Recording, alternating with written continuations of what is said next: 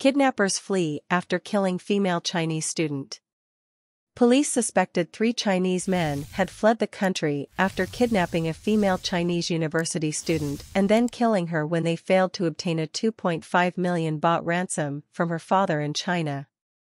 Pol Mazda Nopasilp Poolsawat, Deputy Bangkok Police Chief, said on Sunday the body of the Chinese student was found in a ditch in a deserted land plot near Chong Thanom-Wat Tonchueak Road in Bang Yai district of Nonthaburi on Saturday afternoon. The body was in a sack and had about 5 stab wounds in the left side of her chest, along with a wide stab wound in her right shoulder. The neck was tied with a towel.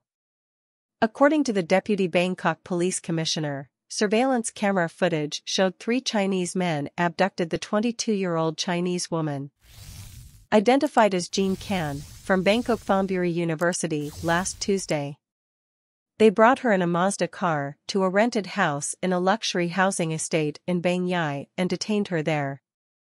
Detectives learned that gang then used the WeChat chat application to demand a ransom of 500,000 yuan, about 2.5 million baht, from her father in China. The father received the ransom demand together with a picture of his daughter with her wrists and ankles tied. He then asked the university about his daughter's whereabouts.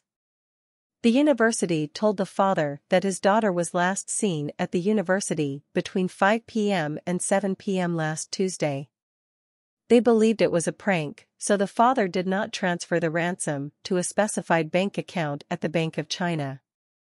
Later, the father became concerned when he was unable to contact his daughter.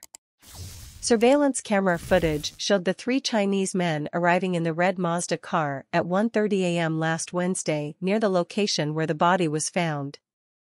The Chinese men left the rented house at 3 p.m. on Wednesday. The vehicle was returned to the rental company on Nonthaburi Road in Bangkok on Thursday, the day the 3 men left for Chengdu.